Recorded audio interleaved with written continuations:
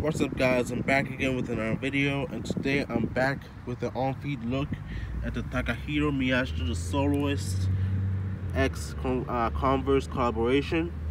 So Takahiro Miyashita is the previous owner of Number 9, the archive pieces and everything. If you're into the archive wave and everything, you should know about Number 9.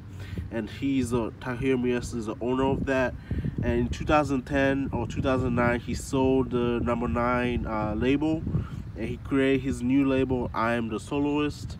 So he now collaborated in 2019 with Converse, and he created the I Am the Soloist Converse High. So this is a shoe right here.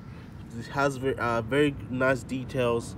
The lacing system is a little weird. The zippers and everything, it doesn't go all the way up when you put them on, but it still looks good. I like to show off the I Am the Soloist branding on the front, so it's very nice.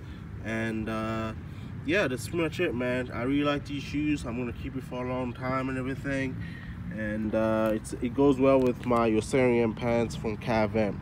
So yeah, that's pretty much it, guys. Hope you guys enjoyed this video, and I'll see you guys in the next one. I'm doing a lot of on feet soon.